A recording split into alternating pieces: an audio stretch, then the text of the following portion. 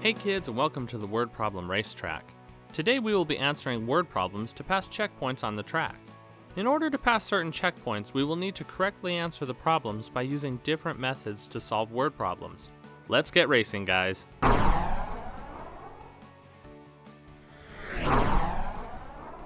Here is our first word problem, and it says there are 2 ducks, then 6 ducks join them. How many ducks are there in all? Let's read that one more time just to make sure that we understand what it is asking us. There are 2 ducks, then 6 ducks join them. How many ducks are there in all? We can start by doing a circle drawing. Circle drawings are faster than trying to draw all the ducks. The word problem says there are 2 ducks. Let's start by drawing 2 circles for those ducks. 1, 2. Now we have 2 circles representing the 2 ducks. Then 6 more ducks join them. I am going to put a break apart line right here to separate the 2 ducks that were already there and the 6 ducks that joined them. I wonder how many we have in all. Before we find out, I think it would be fun to write an equation that also goes with our circle drawing and the word problem. We have 2 ducks that are already there. Then 6 more ducks came, which means we are going to add those ducks.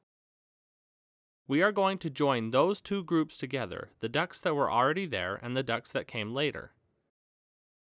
When we add them together, we should get a total of how many ducks there are in all. If you remember, the word problem asked us how many ducks are there in all. It wants us to find out how many there are all together. With this information, can you tell me how many ducks there are in all? We have 1, 2, 3, 4, 5, 6, 7, 8.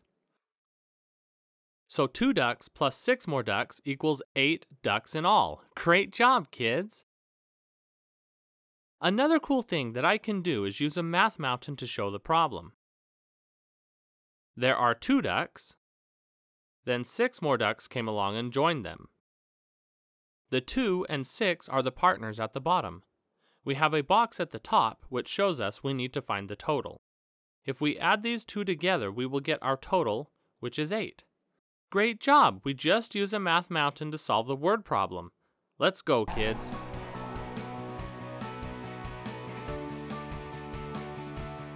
Here is another word problem, and it says, Sam made 5 gingerbread men. Allie made 4 gingerbread men. How many did they make all together? Remember, it is good to read it twice to make sure we understand the story and what they are asking for. Sam made 5 gingerbread men. Allie made 4 gingerbread men. How many did they make all together? All together means they want us to join those 2 numbers together to find out how many gingerbread men they had in all. Why don't you guys take a minute and see if you can't find out the answer by using a math mountain, an equation, or circle drawings. Try and find the answer. I am going to start with a math mountain because I like those. We know that Sam had 5 gingerbread men and Allie had 4, but we do not know how many they had all together. So the total up top is what we do not know, and this box shows we are trying to find the unknown number. We do know the 2 partners. What are they? 5 and 4. Sam had 5 and Allie had 4 gingerbread men. If we add the 2 partners together, we will get the total at the top of our math mountain. With this information, we can now write the equation. We have 5 gingerbread men plus 4 gingerbread men equals the total. Great job!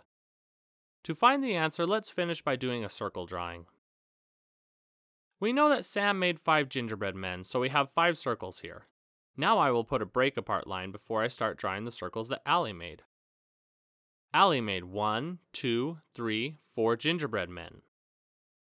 We now have a circle drawing, and the problem asks how many gingerbread men did they make all together.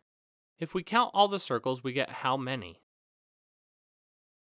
We get 9. There are 9 gingerbread men all together. Great job! We showed how to solve different word problems in different ways. You are amazing. Now let's finish this race.